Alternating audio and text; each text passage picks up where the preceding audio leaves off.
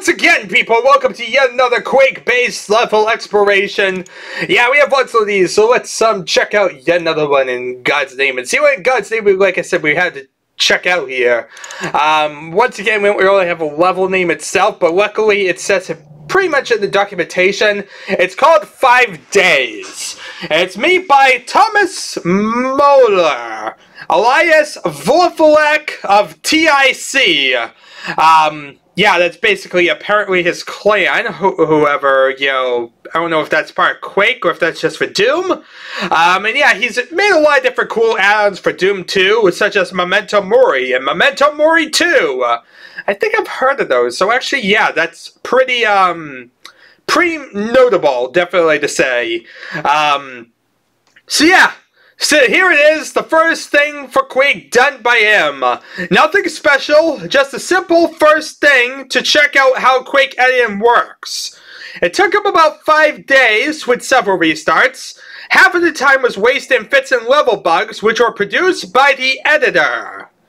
Well, that kind of stinks. Yeah, it sounds rather annoying. But yeah, he used quests primarily for this. He also used Etstad, which is apparently a text editor, to basically add entities and doing alignment.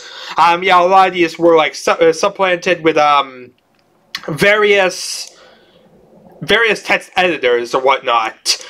Anyway, this one's made a little bit more recent than a lot of them that we've checked out lately. Lately it seems we were kind of like stuck in like a August, July rut. This one was made in September 18th of 1996.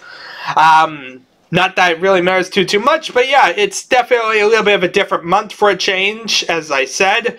I don't really have any timestamps as usual, but luckily, so far, they've been pretty nice to me by saying it in the documentation itself. So yeah, it has single player, but it's useless.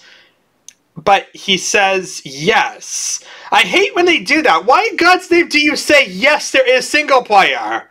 And it just feels really, really annoying because, honestly, it's the same idea as, say, Crypto Death or all the others. If you say yes, that means technically, officially, there is a single player, but there isn't. It's totally useless. He even says it's useless. So, yeah, I'm going to have to document this as a freaking single-player level, which stinks, because it's not a single-player level, it's a multiplayer level. Yeah, it has 5 deathmatch starts, it's a relatively small level, and yeah, additional credits to id, also the add-on progs coders, but code them logical! So let's see here, this was made in 5 days, QBS PUI, Viz, all the stuff like that. Anyway, there are some apparently ugly bad lines between brushes, which are produced by Quest, apparently, using some coordinate rounding things. Apparently it's trying to like round to the nearest unit on like a grid and ends up creating some bad lines that are unremovable. They are mostly invisible, they won't harm the gameplay, so they're just going to be there. But yeah, they're a thing. I haven't noticed in any other quest levels, so I can't imagine this being a problem here. But yeah, Quest! Let's load it up and see what exactly 5 days is. I mean, it doesn't even have a level name, like, I don't know why you didn't do that part. Brawl! And pentagram! There's a pentagram here! But yeah, double barrel shotgun right here, conveniently. Right next to the pentagram of death! Of evilness! Pentagram! Okay, and we can come down the staircase. This leads to, a lower floor of this area with a nail gun! Nail gun! It goes well with the pentagram. There's a light fixture up there, for some reason. I see it's a lot more decorated than your average deathmatch level. That's something at least. It looks pretty. We may not be able to do anything with it, but by golly, it'll look pretty. You can come over here, gather some shells. Not sure what I'm doing with that, but it's a thing. Let's see, we have 2 ways to go, Ini or Mini. Mini. Mo. I found my way to an elevator. Okay, and the double-barreled shotgun again. Yeah, another one. That's two of them. And there's an elevator on this side, which means I want to check out the other side. Maybe it has the elevator as well. Maybe it's symmetrical. No? Okay, this is getting a bit confusing. But this is another tunnel with another elevator. Oh god, this is elevator number 2. This is probably a bad idea. But yeah, it's a bit confusing. Here's another ramp of some sort. Yeah, I'm a bit disoriented in this place. But here's the super narrow gun under some stairs. There's another way. What's upstairs? Oh look! A rocket launcher! Can always use that. As you see, this seems to be a totally sealed off room. There's nothing else up here, it seems. I mean, there's all these castle turrets around the area, which suggests that you could rocket jump to them, maybe, but not sure if that's intentional.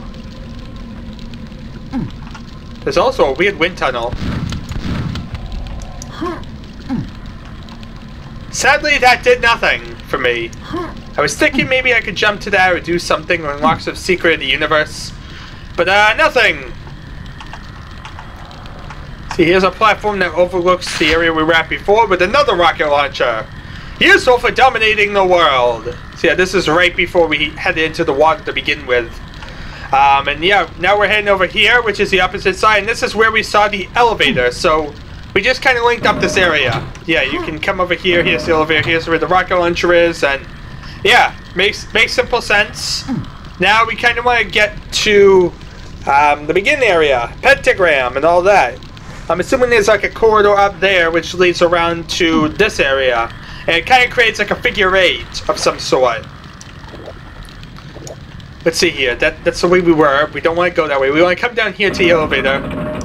Oh wait, there's a hole in the elevator. Look at that. Yeah, there's a giant hole in the elevator. You actually want to like go on the sides or else, yeah, you won't be picked up by the elevator. Very important to note. Now you want to drop off really, really quickly because it'll give you the thunderbolt. Convenient enough, and you just drop right in here in the water. Just a little pin platform.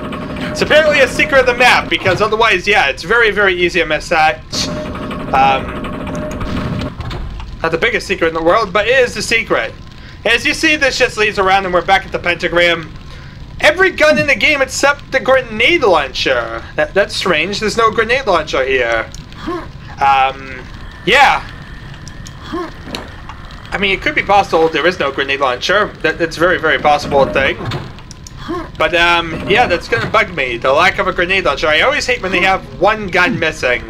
Because it's like, did I miss that gun? Does it really not exist in this level?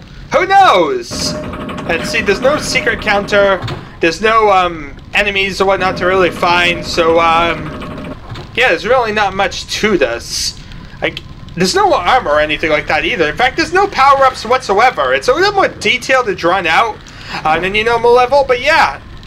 I don't think there's many, like, ammo pickups for the most part. There's some for nails and some for shells, but there's, like, none for rockets or thunderbolt. Let's see here. I want to try and see if I could get on top of this. And from here, I want to try and get up onto that castle. Okay, I can't do it. The wall's like literally right above me, so you see, it's just like you can't even really like jump without like hitting you back down almost immediately. So needless to say, pretty worthless. Let's see, can I get in the fire? No. Yeah, it seems like that's about it, people. I was trying to find something more, some little hidden detail, but yeah, this isn't that complex of a map to really offer those type of things. As I said, it doesn't really have any power-ups or anything fancy like that, it looks like. So, yeah, there wasn't even any health pickups, is there? Yeah, I didn't see any health pickups. So, yeah, very basic map. Very fancy in the decoration work. But there's no level name and there's no pickups or whatnot. So, it's missing some features. It has, like I said, the fanciness to it.